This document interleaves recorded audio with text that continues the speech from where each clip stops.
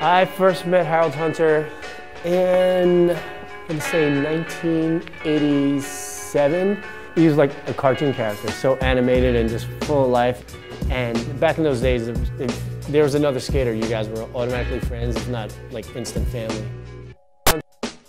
He was just one of those dudes that knew how to shed light on the situation, you know? Like, if he would meet someone for the first time, he kind of like knew them forever. And then when he saw them again, he would like remember their name, even if it was for only 5 minutes.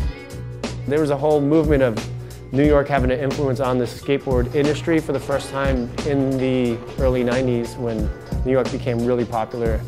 And Harold was at the forefront of that. I mean, it's almost 10 years now.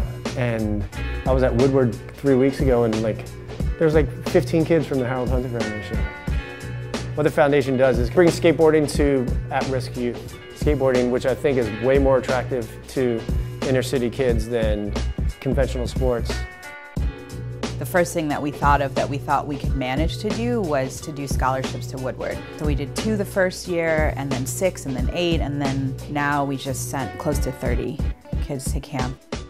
It's important for us as an organization that's representing someone whose life was completely transformed by skateboarding, that the gift that we are trying to give back to them is the same kind of opportunities that skateboarding brought to Harold. That's how we started doing some digital media training with Parsons, which I think will end up being one of the bigger things that we do, which is just providing a way to get them some wonderful training at some really reputable institutions, specifically focusing on technology, because I think it's something that skaters naturally do well. Harold passed away in February, and during his passing, like, so many people came to me with like different ideas. Like, I was so overwhelmed, and I just sat there, and then Vinny just goes, look, let's just do a Harold Hunter jab. Harold Hunter Day is the day that everything really comes together. It's the big day of fundraising. It's the big event that we throw for the skate community and the community at large for the Harold Hunter Foundation. He's had such an influence on all of us that this one day of the year is a great time for all of us to come together and celebrate the life and legacy of Harold Hunter. So it's been going on for 9 years now, and it's getting bigger and better every year.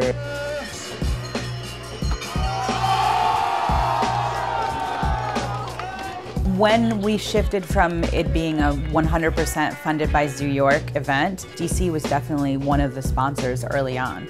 Something else we're really excited about this year's Harold Hunter Day is that we're also doing a collaboration with Shut Skates, which is Harold's first sponsor as well as mine. We have a great capsule collection that we're doing with some iconic Shut graphics and some iconic DC product. And the proceeds are going to the Harold Hunter Foundation.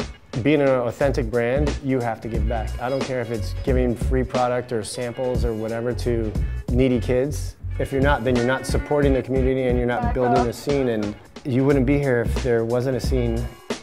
Harold was one of those people that, like, every day was a different adventure for him. While other people had the same life, like wake up, go to work, but him, it was like literally an adventure. Like, the dude could get up in the morning and come back with like 1,000 stories.